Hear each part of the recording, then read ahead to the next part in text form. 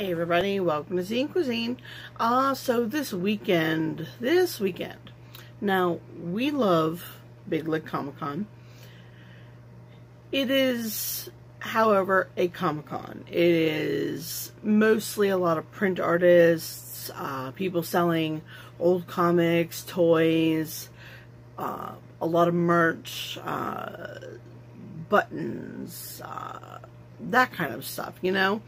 People in costume, because there's a giant costume cosplay contest. So it's that kind of con. It's not really a it's not a zine fest. However, there are people that do have zines at these, our table being one of them. We had quite a few zine packages, that kind of thing, to get people into zines. But at these shows, you generally get the question, what is a zine? And it's a question that, yes, we're prepared to answer. And by the time they leave, they're like, oh, cool, that's pretty neat. So it's sharing the information and getting the word out what zines are and what zines also encompass. Yeah, I know.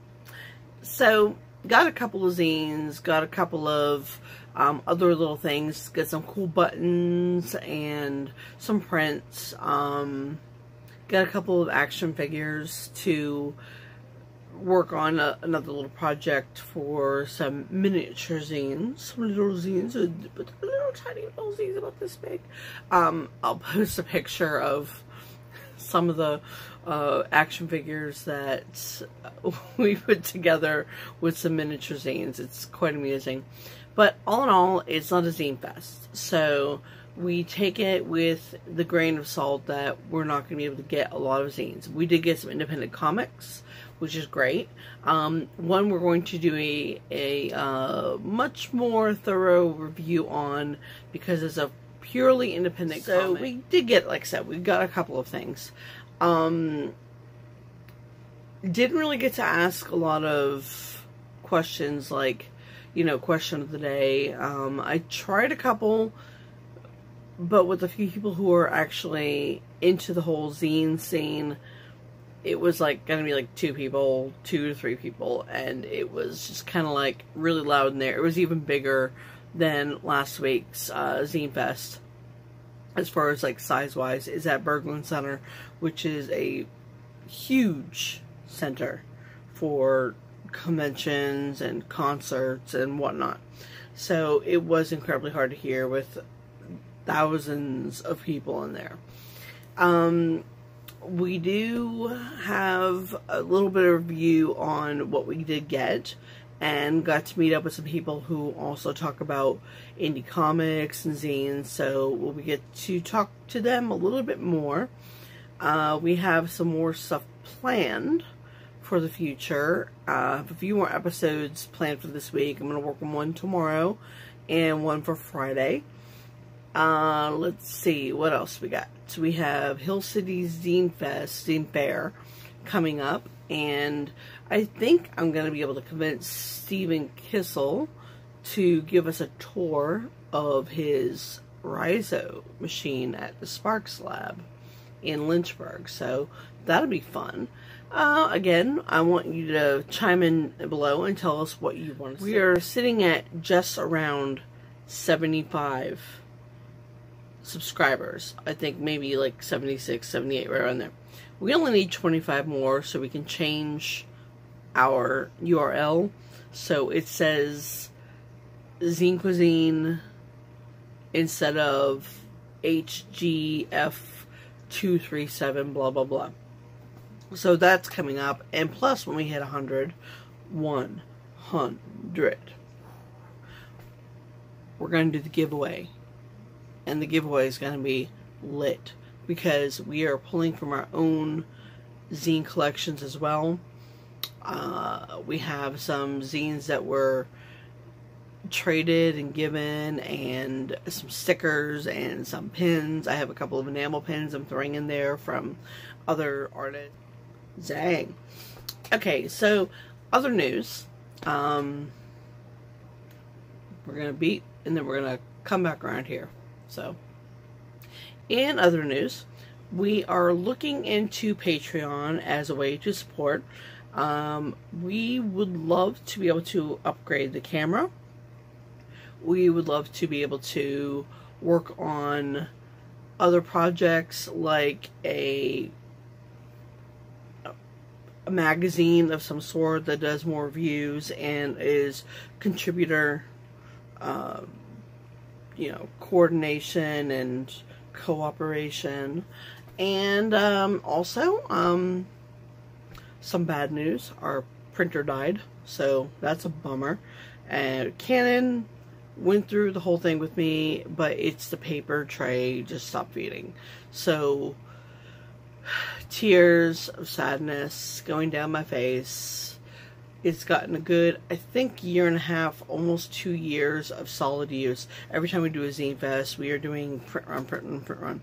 We also have the Canon laser, but the Canon laser is from 1998 and does not play well with Windows 10, so we don't use that to print right from the computer. So our main printer is Kaputski, so I can't make any more zines. And I had some great projects. I want to do action figure zines, so that would be really cool. It's a bummer. It really is. Anyway, you can really help us out by subscribing, hitting the little bell below so you can get updates on when we do these great little mini episodes, and in the future when we start doing tutorials and doing interviews.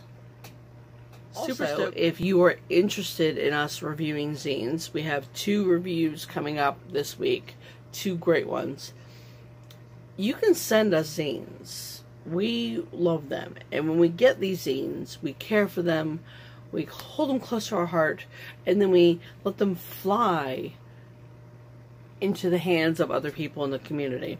So we're going to be doing that with some giveaways on here on the YouTube channel, on Instagram, and maybe even a few on Twitter. It seems like those 3 are the main things. The Facebook page, not so much. It's kind of like a landing pad. But that's about it for this one. Again, another one tomorrow. And bon appetit. Alright, so here we go. We got quite a few buttons, thanks to one of our great friends. I will definitely put all the links for everybody, but here we got quite a few prints. Big Lick is not exactly a very zine fest. We did get a couple of small independent publications, but not too much. Most of it was people selling a lot of art, which is great. You know, most of these shows are art, which you're helping local artists this way. So, from Becca Doodles, I got my chicken nuggies and chalky milk with the child. Stephen Kissel, we got our beautiful KK slider, because we love Animal Crossing. We got a sticker also from Steven with the little pupper. Check out little pupper. We did get, check this out, we did get a zine. Oh my goodness, this is great. This is Punk Monkey, and it's a perfect little comic. Check that out. Punk Monkey. That is, if you can see that, that is Micah_Accord@yahoo.com. Also on Tumblr, so definitely check him out. We're going to be talking to them more in the future about some zine-related stuff as well, because they are zinesters. This is, you know, our affinity for Rhizo around here. There's Rhizo grilled cheese from Stephen Kissel. And The Amazing Adventures of Superior Sam. Superior Sam is pretty awesome. It is a comic about differences, and differences being handicaps, handicapable. It is amazing. We already have issues 1 through 6, so getting issues 7 and 8 were definitely amazing. But it's a great comic, independently published. I mean, check that out. The kid is the main character, kind of after the writer, who also has a I believe, titanium leg, which is pretty cool because he shows off some of the ones that have like the superheroes and stuff that he has put on it. So it's really cool. It's great all ages. I highly suggest it. Christopher Barcombe is a great guy. We met him at a library con last year in Northern Virginia, and it's just too perfect. If you have a kid, just amazing to be able to get anyway. So get that. I'll put links to everybody on the bottom of the description. And another zine from Steven, Gastro Quirks. And I have some partialness to this because not only is Steven one of our table buddies, but oh, look at these beautiful color illustrations, all the different things that people love. Now, David, peanut butter and bologna sandwiches, so that is definitely very close to home for us. And our friend Emmett, whose bedside balsamic I just completely dig because, yeah, I take shots of balsamic vinegar. So that was another zine we got. We're going to be doing some more with Steven soon because Steven is putting on Hill City Zine Fair in Lynchburg. This is coming up. And that's going to be a really fun first year event. And it's going to be at Riverviews. So more information will be coming about that. We'll have an interview and a tour of the Rhizo machine that he got. To get a really interesting gift from D. Michael Watkins, who's an artist that, also a friend, who's retired his hat. So a little inside joke there. Drew himself with the hat. Just funny. And our friend who does these wonderful buttons, and we'll be working some button magic for Zine Cuisine. So I have some of these that will be part of a giveaway. I think I'm going to do some of these beautiful glittery ones. And I might do something special with those. And a typewriter. I think I'm going to put those with part of the giveaway that's coming up. So you got those. Going to be getting some more issues, some zines and whatnot to be part of the giveaway. So not the biggest haul from this show, but it was very busy. I'm not going to lie. It was a very, very busy show on Saturday. And Sunday, it just kind of died down. That's just generally the nature of having a cosplay contest.